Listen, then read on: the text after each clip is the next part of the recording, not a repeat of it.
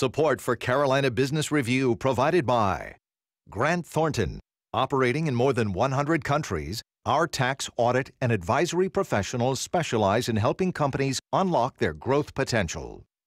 Blue Cross and Blue Shield of South Carolina, where healthcare is changing for the better. Find out how at ahealthysc.tv. And by Sunoco, a global manufacturer of consumer and industrial packaging products and provider of packaging services, with more than 300 operations in 35 countries. The power of currency is almost as important as where it's placed. For decades, the Carolinas have built from within, moved goods around, and watched jobs grow, then go overseas. But recently, the winds have shifted and we're riding more tailwinds than facing strong headwinds.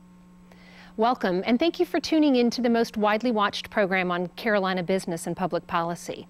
I'm Dr. Cheryl Richards, filling in for Chris William, and our conversation today is worth its weight in gold. At the intersection of a strong economy are solid foundations, business-friendly legislation, and of course the glue is human capital. Our guests today discuss trade in the Carolinas. It's the power of partnerships, the pen, and the people. Major funding also by Novant Health, bringing you world-class technology, clinicians, and care when and where you need it. The Duke Endowment, a private foundation enriching communities in the Carolinas through higher education, healthcare, rural churches, and children's services. And by Blue Cross and Blue Shield of North Carolina. Who's responsible for rising healthcare costs? Join us and many others in a candid discussion at letstalkcost.com. This edition of Carolina Business Review was recorded August 16, 2013. On this week's program, Chris Bernat of Vapor Apparel, Ronnie Bryant of the Charlotte Regional Partnership, Jeff Miles of the North Carolina Ports Authority, and Clarke Thompson of the South Carolina Department of Commerce. Welcome, gentlemen. Thank you for joining our conversation today. Thank you. I have a few tongue twisters to get us started in this. So let's talk about some of the changing policies and the people and the pen and its impact on our trade in the Carolinas. We'll start maybe talking about not offshoring, but onshoring and what that means to us. Chris, you want to get us kicked off? Sure. Well, first of all, on behalf of myself and my partner Jackson Bernat, the rest of the team at Vapor, thank you for having us on again. The last time we were here, we were waiting on the Colombian Free Trade Agreement. Obviously, it went through, or you wouldn't have had us back. So we think that it was a great victory for free trade. It's had a significant impact on our business, but I believe it's had an impact that's very positive on all of South Carolina. We were talking earlier about trade missions going down to Colombia, and there's just a real big opportunity there. For us, it's created a lot of jobs and a lot of new made in the USA products. Correct. Yes, the Colombia issue that you were talking about, we waited for quite a while for that free trade agreement to finally get passed, and we see the result, and you're being able to import product there and make items here. It's been very important, but also it gives South Carolina companies and U.S. companies overall the opportunity to sell their product in Colombia with no tax. And we think that's an economically wise decision. I mean, we're bringing jobs in, right, as opposed to offshoring jobs, so that's a good thing. But what other tax policies are out there that are going to hinder this ability to continue growing? You know, I mean, we're thrilled with the scenario as it is. One of the ironies of the trade legislation we were working under prior is we were working under what's called APDEA, and duty-free our T-shirts, completed garments were, but our bulk fabric was not. So we were paying a duty on our bulk fabric, which could have actually caused jobs in the United States. So with the change, the ratification of it by Congress, we were then that burden was removed from us, and it really served as a linchpin for the third part of our business plan, which was we wanted to make a Made in the USA line that was focused on digital print technologies, mass customization, and a quality performance fabric. Since the time it began, we added 20 jobs. and that's in 1 year for a relatively small company. 5 of those jobs are within our organization, and another 15 are up here in North Carolina. So it's happening, and we're going up against Pakistan, we're going up against China, and for the upper third of the market, we're going to win, where value is more important. I don't think that will happen for denim or flannel shirts. It's hard to create a lot of value in something that's not mass customized. So there's a lot of technology in our business, and it's not indicative of typical apparel. So Jeff, let me come over to you because, I think products, goods and services are, the mainstay of our economies, but getting those around, importing those and exporting those are a key to the successful distribution system. So we've had a little bit of tension in the system with some logistics and distribution. From your vantage point, where do you think that we need to be setting our sights next to continue to sustain this growth? Well, I think in the context of the trend you've noted on nearshoring or onshoring, there are benefits that accrue to balancing trade a bit more by making it an environment that sustains and facilitates more exports. We get a more balanced flow, and that makes for greater efficiency in the supply chain, first of all. And it seems to be also, in a particularly localized sense, it helps the North Carolina ports compete more effectively for trade in the apparel business and elsewhere if the supply chains are more north and south between here and the Caribbean and South America versus the big east-west trades that are long haul coming from Asia and the near Asian peninsulas. And how's the intermodal facility going to help us here? Well, the intermodal facility is something that makes a market reach more economically viable, or market size more economically viable. North Carolina ports and the South Atlantic region more broadly have take great benefit from having an intermodal system that's viable and efficient, in that it helps us reach those big inland markets like Atlanta, like Chicago, like Kansas City or Cincinnati, and up into those areas. And so as more trade flows through there, those systems like to have a concentration, a density of flow. So anything that's happening on an origin and destination level, whether it's trade policy or legislative actions that concentrates more trade through these portals, will accrue to the benefit of the intermodal system as well. I would like to follow up on Jeff relative to the intermodal facility that's being now constructed at nearing completion, really, at Charlotte International Airport. The integration of barge, truck, rail, and air, commercial air cargo service that will happen there at that particular facility truly positions the Charlotte region and this portion of North Carolina as truly a logistics center, and truly enhances our ability to be more aggressive as we attract more foreign direct investment, as we facilitate more export. Also, but from a domestic perspective, making Charlotte a true distribution center, which will attract more domestic manufacturing and distribution opportunity. I also want to put a plug in. You were talking about the aspects of policy, but I think we need to keep in mind too the Foreign Trade Zone, which is a federal program that our organization administers, Foreign Trade Zone number 57, which is in our region, and truly gives companies that are engaged either in exporting or manufacturing, and international firms engaged in manufacturing and shipping offshore, an opportunity to participate in duty deferral or tariff reduction, and gives us an opportunity again to have one more tool that will make us attractive to companies that are interested in entering into this market, which leads me into the third piece, which is our foreign direct investment piece. So I think when you think about international business engagement, one piece is onshoring, one piece is offshoring, another piece is export, and then the final piece is foreign direct investment. And what we've been able to do is develop a comprehensive program of international business development activity which encompasses all of these. And you couldn't do that without the infrastructure in place to support it. Very much so. We have to have the transportation infrastructure, the rail infrastructure, et cetera. And if you think about one of our true strengths in this region is our geographical positioning, and the fact that that we have access to several major ports, including the ports in North Carolina, but the Port of Charleston, and also we even market the Port of Norfolk as a true asset in helping us be more competitive. So let's take this, we're talking about infrastructure and the growth of jobs. So where is the intersection of this connectivity between infrastructure, transportation, and technology?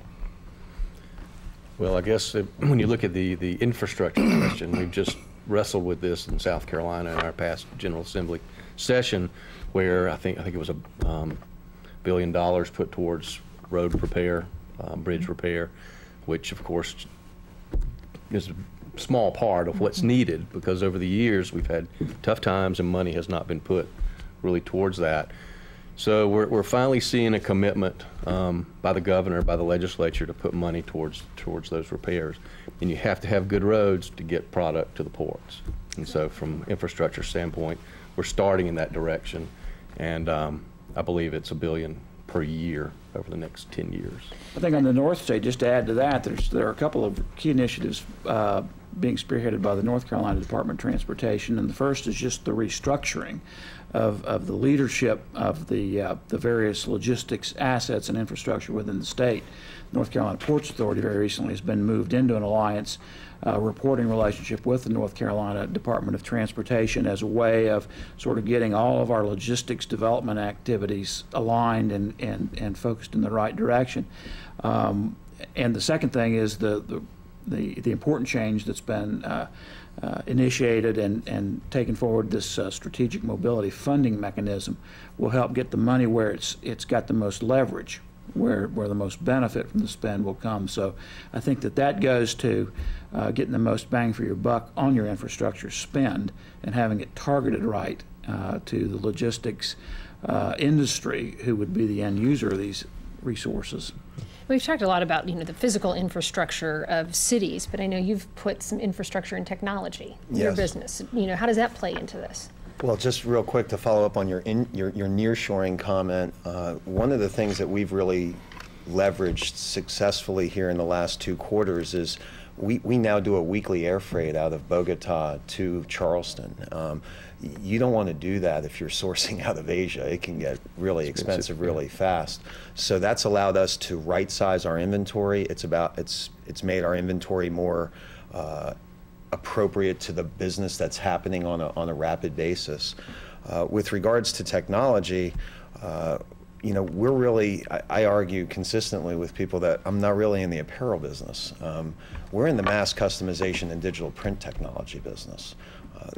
The top third of our market, people are not buying clothing from us. They're buying mass customization. They want names and numbers, and they want full color sponsor logos on paintball jerseys and other athletic garments that we work for. Boy Scouts do similar things with us. But if you're going to develop a effective onshoring strategy as a manufacturer in the United States, you have to automate. So we've automated, and our biggest investment going forward over the next 12 months will be, frankly, 6 figures on up into eliminating bottlenecks in the way our graphics are processed and just enhancing the flow of the process. Often we're stuck in art with too much stuff. It's like, wait a minute, we've got people to keep busy back here. So automating all that is critical. So suffice to say, the business of manufacturing has changed. Yes. So let me go to the next component of economic development, which is the jobs and the people to fill those jobs. So now we're moving into the education space of having the appropriate workers trained with those skills. And from your vantage point in South Carolina, North Carolina, where do you see some great opportunities for us to grow that workforce? Well, of course, as you may have heard my boss, Secretary Bobby Hitt, talk several times, a workforce development is our Achilles heel, and it is for South Carolina and really for most other states. Where will that be down the road? So I think from South Carolina's perspective, we've put a lot of support, a lot of energy into our Ready SC program, which most states have that train workers for companies that are coming in to the state. But our apprenticeship program that they have. The apprenticeship program, I believe, is grown about 500% the last few years. We're a work-ready state. I think there are 185,000, can't remember the exact number, 185,000 people are qualified for work ready, meaning work keys. So the students are being prepared way ahead of graduation for careers in manufacturing and other things like that. Let me ask you, Ronnie, because you get to sell what he just said, right? So is that really true? Well, that's true, and I really, let me back up a step. I think his comments are very true, but let's set the stage here. We talk about technology and the type of skills that are needed within a manufacturing environment, and we want to grow that manufacturing base, but for decades, our economic development strategy has been based on the quantity of jobs. But within a manufacturing environment, quality can be more prominent than quantity. Yeah. And for example, it's not unusual for a manufacturing facility to announce a $60 million expansion, which might require a 20% reduction in workforce because of the technology that's being employed in the processes. So that's changed some thinking or rethinking for us in the economic development environment. So if there is a shortage or if there's a challenge, from my perspective, in the continuing to restore the manufacturing critical mass, not only in our region but nationally, it's how do we address the workforce issue and shortage thereof. We in this country, at least from my perspective, do not respect the quality of what are really sustainable jobs within a manufacturing environment. And in Europe, they do a very good job of quote unquote tracking students at 13, 14, 15 years old. And they get good students into a quote unquote blue collar environment, but we still have that dirty manufacturing, low wages, back-breaking labor attitude towards manufacturing in this country, which is so very untrue. Yeah. It's very untrue. But how do we get parents and others to expose our young people to these opportunities at an early age? And you even know in your academic environment you have 4-year degreed individuals going back to community college to get a certificate to work in a manufacturing facility. And so we have to move the needle in that regards and remove that image of a manufacturing job being a dirty job. And some manufacturing facilities are cleaner than my office. It tells you a lot about my office, but they truly are. And truly, it's a long-term mental readjustment of the population. And it starts, in all honesty, it starts with parents too. So the manufacturing industry needs to get its swagger back. Is that what you're saying, Very Ronnie? much so, and I think we in the public policy arena need to be part of that educational process. There's another area that needs to get some education too, or attention too, and not only is it manufacturing, but you've got to have a trained workforce that knows how to manage these long and complex supply chains. So there needs to be educational focus on logisticians, the next generation of them. Absolutely. So we talk about making manufacturing sexy, right? Because you're absolutely right. You see parents who are influencing their children's decision, which influences who you can hire and the skills that they have that they're bringing to the table. And we have a unique skill set. I've watched very enviously how the system has worked to educate employees for Boeing, and you see that at the community college level in the Low Country, and I'm an enormous advocate of that. We are in a very unique type of business, and so we end up training our own people. It's tough to get hired. Everybody has to sign off on a new employee within our organization. Some of the organizations we've been effectively working with is we've had interns with my alma mater, Clemson University. The graphics college up there is nationally ranked. Those interns come in and they really contribute effectively quickly. You're right about logistics. Even though we're near shore, it is still a complex process, especially when you're taking those pieces and reassembling them and manufacturing them here. So it's hard to find good people. I look forward to it getting easier. We all do. I think we all do. And there, there's a component that you've talked about, Chris, which is the advanced manufacturing and the technology skills that are there, but also this business readiness. And so teaching people the business of business and how to do imports and exports in a smart way, how to move goods and services across borders. So what kind of wisdom do you bring from your vantage points as you sit and you look at this complex problem that we're facing in our nation right now? How do you impart your wisdom as we move forward? I tell them to pretend it's their money. Bam. That seems to focus their minds and bring forth a level of creativity that a whole lot of words can't. So then let's talk about money. Let's talk about currency manipulation. What's going on there? How do you explain that? I don't. I contend with it on a daily basis. We were talking earlier, and as I mentioned, we're going up against. I was just out at the Imprinted Sportswear show in Las Vegas, and we introduced our new Made in the USA product officially. We've been running it for a year now, but we thought it would be a novel approach to actually know what we're doing before we went to market.